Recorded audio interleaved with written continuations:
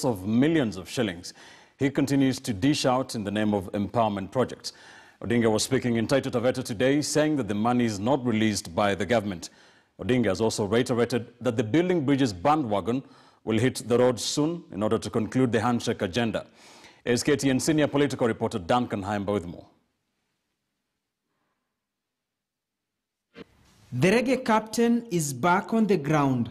After his two-day tour of Taita Taveta County, Raila Odinga renewed his attacks against Deputy President William Ruto on matters fight against corruption. Sasa anapigiwa nini makofi. Sasa wimbo ile alafu yeye ananuku Biblia ati Mathayo ni hii imesema hii. Ati Luka sura hii fungu hii imesema hii na hii. Kila kitu lakini akuulize wewe hiyo pesa umetoa wapi?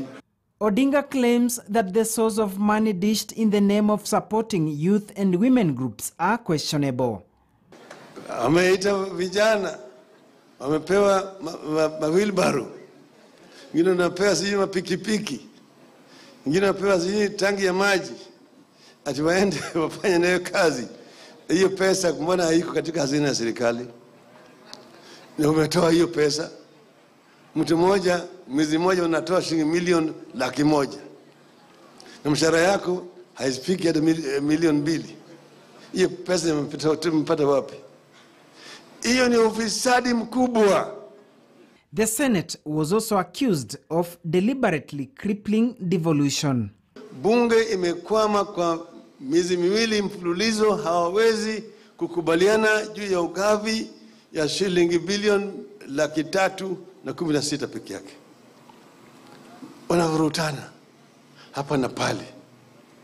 Tunataka kuona kama kuna njia tunaweza kufanya ili mambo asiyo ya kila miaka mitano tunakuja na formula tofauti.